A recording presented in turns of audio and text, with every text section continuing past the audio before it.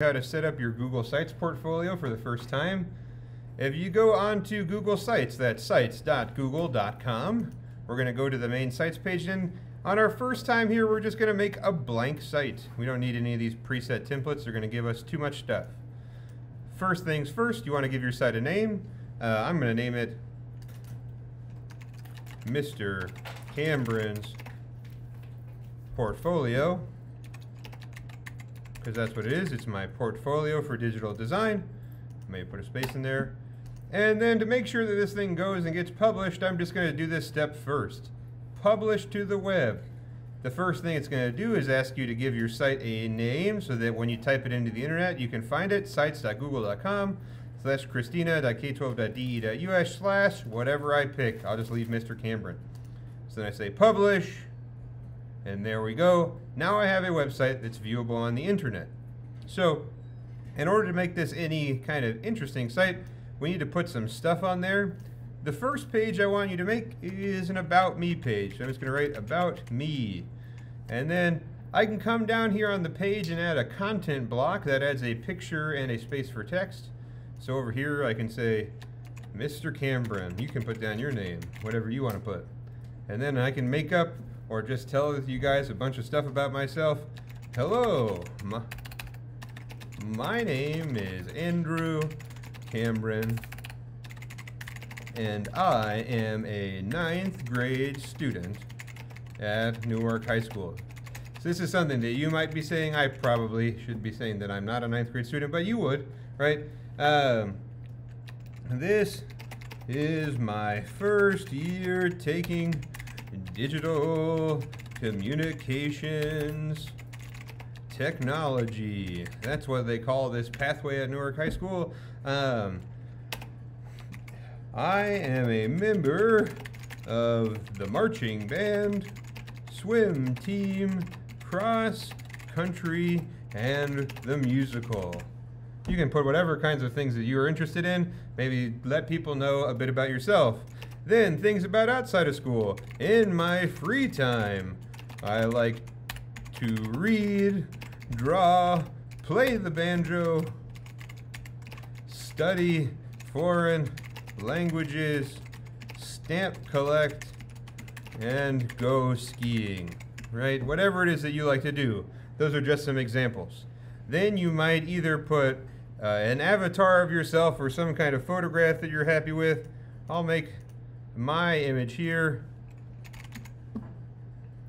an outline of my noggin. Somewhere I'll find that photo. Probably should have had this part prepared.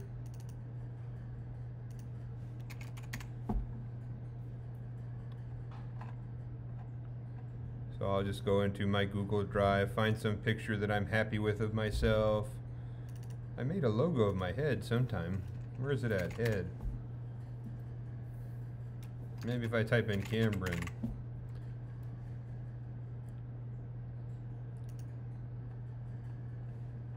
There we go. Oh, but I need to export it real quick. Cancel. There we go. So there's my outline of my head. There I have a nice photo of myself. When photos get imported into Google Drive or onto Google Sites, they oftentimes get cropped to the size of the frame. To make that show the whole image, I just hover above and click that uncrop button right there so I can see my whole photo, right? If you needed to cut off part of it, you can always click crop and then zoom it in, whatever you like. I don't want to do that though, so we'll just say okay, and then we'll go to uncrop, go back to regular size. There we go, a nice happy about me page that tells me about myself. We also want to, on this website, catalog the different projects we do in this class, so we're going to go over to the Pages tab. I'm going to go down here, and the first thing I'm going to do is add a menu section.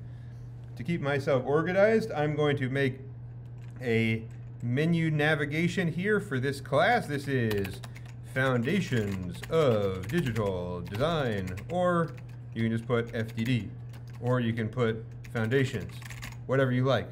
Foundations of Digital Design. That is the first level of this course. Then you'll see now we have a home page, we have a foundations page. You could even go in and rename this home page to be the About Me, right? Because that's what it really is. If I go to my heading, nothing pops up because there's no pages below it. I can click on these three dots, add a subpage, and my first project in digital design is my abstract design. I will go in and say done. Now, again, I'm going to go over to my Insert tab, drop in a content block, and I can go in and find from earlier today where I exported my abstract design. Bring it in. Again, I'm going to uncrop that, and I can say abstract design. And then down here in the description, I want you to add information about what you were asked to do. In this project, I was asked to create an abstract design using the element of color. I created this design in Adobe Illustrator and exported it as a .png image. Great. The next thing I'm going to say is what I learned while doing this. During this project,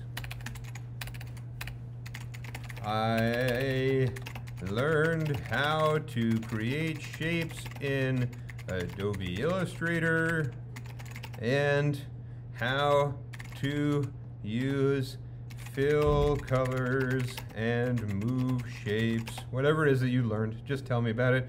Then finally, tell me what your challenges were and what you overcame to get this project done.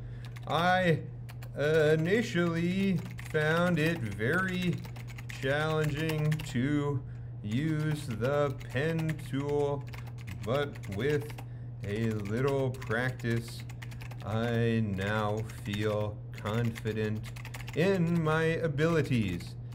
And you can add any additional details you want. You can also choose to put more than one example of this project you might have worked through on here. Anything that you think helps document your process for creating this project. With that, we just need to go up and publish our changes. Every time we make changes on our Google Sites page, we have to publish it again. I'm going to say publish to confirm my changes, and now all of these changes are live. I can go over and see a preview of my site by clicking on the preview button. This is what it'll look like when you send it off to Mr. Cameron to grade, right? And I know that, oh look, they put a menu, they added a subpage. You can also close out of your preview. And then at this point, all you need to do to get this project turned in, you're going to click on the copy published site link, copy that link.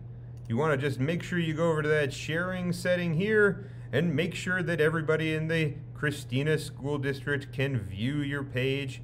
If you want mom and dad to be able to see it at home, you can turn that to be public, right? Now it's a public website. Copy that published site link and then turn that in on Schoology. And that is how you submit a project along with your Google Sites portfolio page.